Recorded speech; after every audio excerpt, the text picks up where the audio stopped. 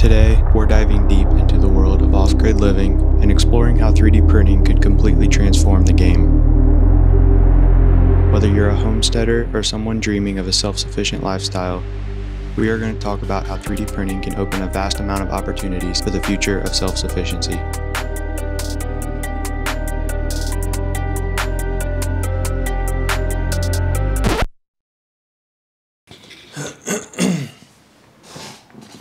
So, I'm sure if you are already watching this video, you probably have the gist down of 3D printing, but for sake of formality, let's review the basics. 3D printing is also known as additive manufacturing. It is a process of creating three-dimensional objects by layering materials on top of each other. Unlike traditional subtractive manufacturing methods that involve cutting or molding materials into the desired shape, 3D printing builds objects layer by layer from digital models. Nowadays, it is completely reasonable to buy a 3D printer that is capable and competent of making models, parts, tools, whatever you need for around the $400 mark or less. One of the key strengths of 3D printing is its ability to provide custom solutions. How does 3D printing address specific challenges faced in off-grid living? From designing water-efficient systems to crafting custom tools or organization, 3D printing offers tailored solutions that can give you the part you need from a self-sufficient lens, without relying on a parts manufacturer. Think about it. Prior to 3D printing, you would be limited to constructing things out of wood, aluminum, or steel. But utilizing the ability to create small or medium-sized intricate parts that can range from being highly complex to extremely simple has just never been a thing. So, what are some examples of 3D printed essentials for off-grid living? You could print water collection fixtures, gutters, or valves for your specific application. Or if you need a solar panel mount and you just don't know where to get it, or the store doesn't have the specific type of mount that you need, this is also something that could be 3D printed. You could also print custom organizers, such as boxes or bins that would fit a specific part that you need. So at this point, you are probably asking, what is the point of this video? I would say the point of this video is to get you guys thinking about the possibilities, and then also possibly even 3D printing if you haven't done it before. For the next couple of minutes, we are going to go over 3 points that kind of address the question, is it possible to 3D print parts and use them as replacements for the part that you could buy at a store? The 3 points that I'd like to address are feasibility, cost, and practicality. To address the first point, feasibility, let's talk about how easy it is for the average person to get into 3D printing in the first place. And then on top of that, once you have a 3D printer, how easy is it for a normal person to find the designs that they're looking for? And then do they have to design their own designs in order to find what they're looking for? Firstly, the 3D printer. While there is a little bit of a learning curve when it comes to 3D printing, most of the things that you need to know that can be difficult in the beginning can be found either through YouTubing or just a little bit of research. More often than not, printers these days are sold ready to print out of the box, and if they aren't, it's very little assembly required, and usually the quick start manual that comes with them gets you printing pretty quickly.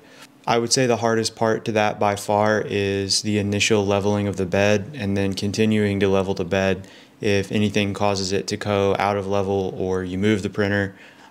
These are all things that you need to consider, but by far the hardest thing that you have to face in the beginning, I would say, is making sure you have a really good bed level so that you can get the first layer down nice and smooth and level like it's supposed to be, which is where the rest of the design builds on top. Now we get to designing. There are multiple websites that offer thousands and thousands of free designs. Chances are, if you have thought about 3D printing something specific, someone else probably already has too. This makes finding the right design extremely easy, or does it? In my opinion, you get the most enjoyment from 3D printing when you design the stuff that you actually 3D print. Not only does this allow you to create, literally down to the millimeter, the part that you're trying to print, it also allows you to become familiar with designing in general, which in turn will give you the experience that you need to tackle more difficult and complex parts in the future. Even better, you can use programs like Fusion 360, which they offer a free personal use license that you can use Fusion 360 for free. and it offers a plethora of tools and complex software tools that allow you to create pretty much whatever you can think of, as long as you have the measurements for it. The caveat to this is Fusion 360 can have a steep learning curve, but the plus side of this is that there's multiple hundreds of tutorials on YouTube that you can go on and do research on and watch people do pretty much exactly what you're trying to do, most likely, and you can take that information, go back to Fusion 360, and design whatever you're trying to design.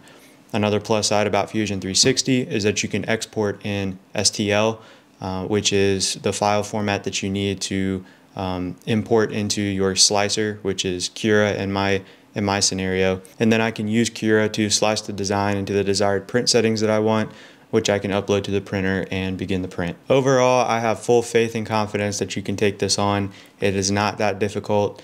It could be difficult for some people, but if you're willing to take the time to do the research and watch the YouTube videos, it is not something that you are incapable of doing. While you most certainly will want to pull your hair out at times and call it quits, whether it be with designing or failed prints, it's definitely not something that is not doable. I can assure you, printing that perfect part that you spent hours designing and then hours printing, it is well worth the pain and suffering that you might have to go through to finally get the perfect part that you printed and then actually see it being used for the intended purpose that you printed it for. It not only is extremely rewarding, but it also fuels you to start your next project. The next point that I would like to address is cost. Is 3D printing sustainable on my piggy bank? And is it more cost effective to purchasing parts in a store? Without a doubt, I would probably say yes. And to answer this question more thoroughly, let's look at 3 specific categories that we can kind of form a cost analysis on. The first is electricity, the second is printer cost, and the third is filament. To address the first point, which is electricity, let's take my Ender 3 S1 Pro for example. During its initial heat up, it can pull upwards of 300 watts during that initial heat up period. After the heat up period is over, it kind of stabilizes to around 70 watts. For an hour-long print, let's just say that it uses an average of 120 watts. Considering where we live, we are charged about 15 cents per kilowatt. Considering an average of 120 watts, we would use about 1.8 cents or 2 cents per hour that I use my Ender 3 S1 Pro. If you were to do a 10-hour print, this would equate to 20 cents. If you were to do a 20-hour print, this would equate to 40 cents, and so on. Remember, these are rough estimates. However, I think the point that I'm trying to make about efficiency and cost effectiveness with electricity usage is evident, which leads us right into the next point, which is cost of the printer. Now, the cost of the printer will truly depend on your needs. For example, my Ender 3 S1 Pro was around $400, and it really does meet all of the requirements that I've asked of it. This would be both in quality and capability. Of course, you could spend closer to the $1,500 mark for a Bambu Labs X1 Carbon, which will get you a built-in camera, an app. It prints faster, it prints better. However, the trade-off is that it's about $1,500. At the end of the day though, if you want the best quality for the cheapest price tag, the Ender 3 S1 Pro is what I have, and it has done all that I've needed it to do and more at the quality that I've asked it to do it at. Additionally, you have to take into account parts that you need for maintenance, and upgrade parts are going to be significantly cheaper for the Ender 3 S1 Pro, and parts that you would need that would break on the Bambu Labs are going to be more expensive. And with that, we're on to our next point, which is something that all printers have in common, which is filament. This is the third and final kind of cost breakdown and thing that you have to take into account when you start 3D printing, and it really isn't as bad as you might think. An extremely popular, and rightly so, filament that everyone seems to have respect for, prints great, and is strong is eSun's PLA Plus. For around $23 a roll, for 2.2 pounds or 1 kilogram, you get high strength filament that feeds directly into your extruder for high quality prints. Now, you are probably asking, how far can you get with 1 kilogram of PLA Plus? And the answer is pretty shocking. You can get quite a bit of prints out of a 1 kilogram spool. Let's take this Echo Dot stand that I am currently selling in my Freedom Reigns Etsy store. I can print one of these with 57 grams of filament. Considering there are 1,000 grams of filament in one spool, this means that I can print almost 18 of these for $23. This brings the cost of filament to produce each of these stands to $1.30. Now consider that part that you drive to the store to buy for $30. If it's around the same size as this, you could be printing it for quite literally a fraction of the cost that you would buy it for.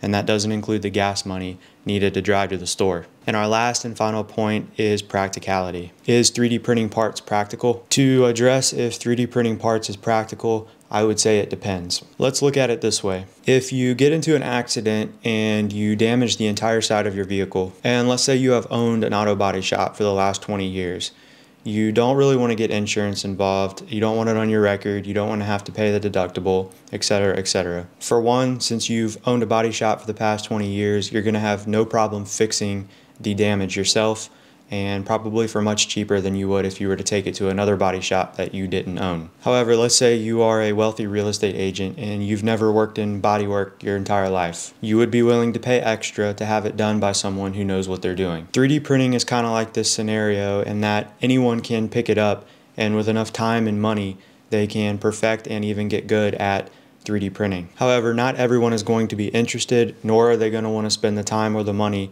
to learn how to do it, when there is a easier, albeit more expensive way to go to the store and buy the part instead of printing it. The moral of the story is those who are truly interested in learning how to 3D print and design and use their 3D prints in functional scenarios going to get a lot more out of it than those who would rather go to the store and buy the part instead of messing with the 3D printer in the first place. In my opinion, 3D printing is a rewarding, more cost efficient, and more hands-on way at producing parts, organizational tools, and products that you can use to your benefit. When it comes to off-grid, the sky is the limit, and I truly believe a skilled designer and a 3D printer could be an extremely effective combo at confronting self-sufficiency on a whole new level. Before this video comes to a close, I have a few links in the description that you might be interested in checking out.